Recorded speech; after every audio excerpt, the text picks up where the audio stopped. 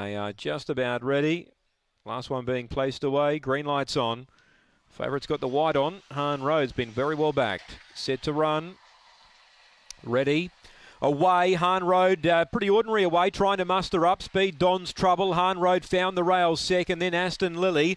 Wide out, Mr. Agro, Ginley's Pride, well back, Sweet Emma. Down the back, leader is Don's Trouble, two clear. Aston Lily doing the pursuing, then Han Road. Mr. Agro fourth, a gap to Lush Life, then Ginley's Pride and Sweet Emma. Turning, Don's Trouble, Han Road, the rail, storming home. Han Road, the plunge landed. Don's Trouble second, Aston Lily third. Mr. Agro in a photo for fourth with Lush Life, Ginley's Pride and Sweet Emma last in. Good win.